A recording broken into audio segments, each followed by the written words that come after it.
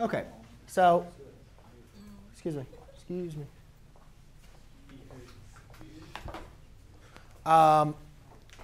So in this example, ladies and gentlemen, what we're asking to do is write the equation. And if you guys remember from the beginning, whenever you guys have any of these problems, what I'm going to recommend that you guys do is sketch the information.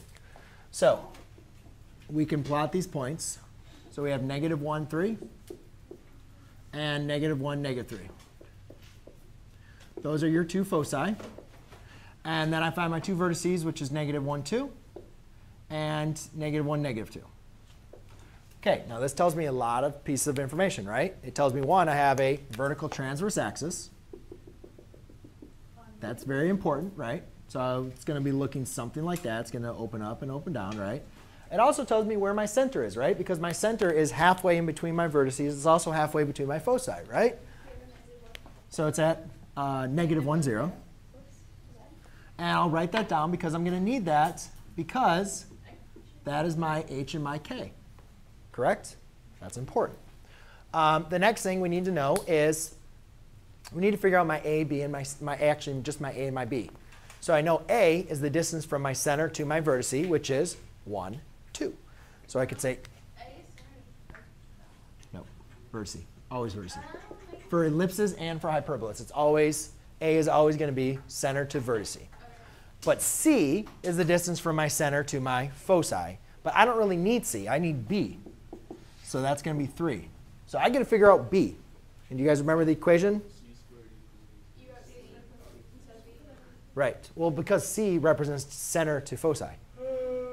I'm not given b. So I have to find b. So I have to use that equation that Jason just said, which is c squared equals a squared plus b squared.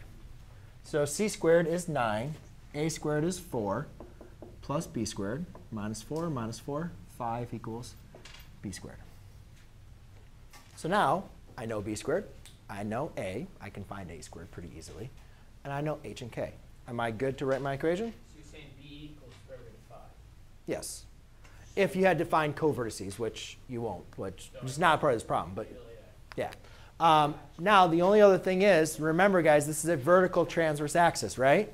So that means what should be under my, should my a be under my x or a be under my y? A should be under my y. And remember, it's always a squared. So actually, let's just write it like this. It has to be x, so it should be y minus k squared over a squared minus x minus h squared over b squared equals 1.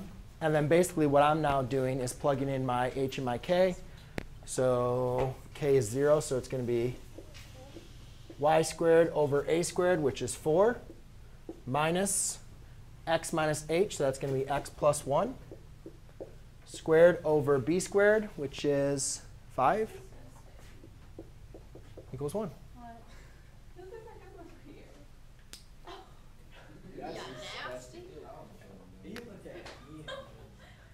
You threw